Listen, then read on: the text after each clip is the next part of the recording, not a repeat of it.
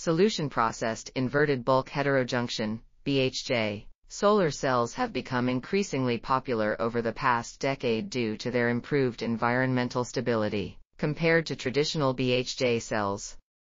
Metal oxide, MOX, films are often used as the primary interface material in these cells, as they offer excellent optical transparency, high electrical conductivity, and tunable work functions. The most commonly used MOX films consist of binary compound mixtures such as AX-BI, where A and B represent different elements. These films can be prepared using various wet chemical techniques, each with its own advantages and drawbacks. The performance of these films as either electron or hole transport layers, ETL/EEL and HTL/HEL, in inverted BHJ solar cells is then reviewed and discussed.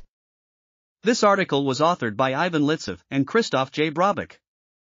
We are RTCLTV, links in the description below.